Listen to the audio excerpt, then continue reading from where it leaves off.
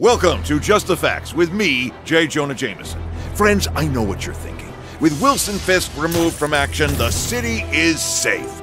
Well, not quite, because as we all know, nature abhors a vacuum.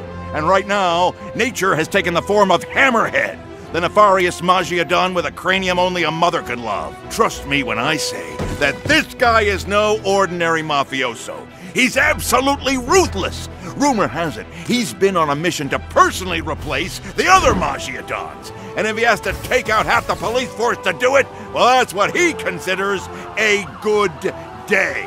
I know you're probably wondering, how is all this possible? Well, let's just say some high-tech Sable International weaponry may have fallen off the back of a truck, if you catch my drift. And where, might you be asking, is Spider-Man in all this?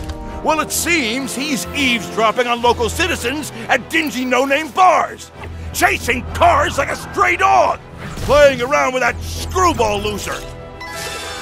And of course, spending all his free time making fancy new suits instead of stopping the Magia Turf War he helped start in the first place.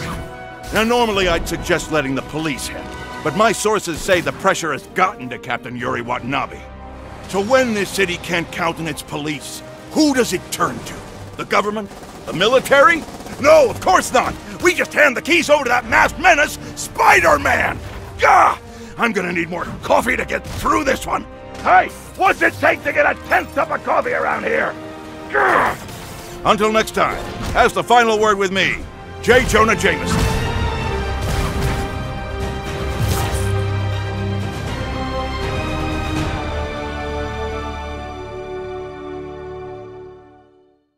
PlayStation